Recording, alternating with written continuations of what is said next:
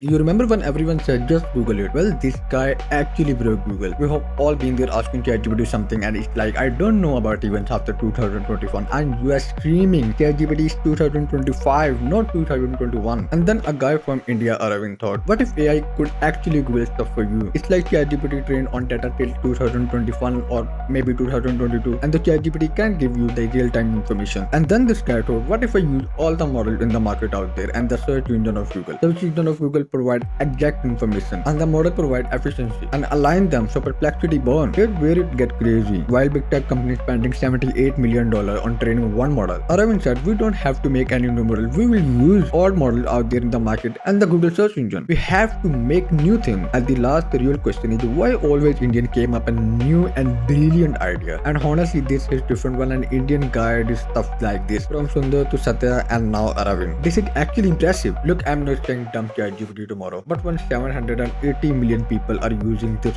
every month, maybe your homework research could get a lot easier. It's like personal researcher that never sleep. I tried it, my productivity literally doubled. Let me know what you think about Perplexity.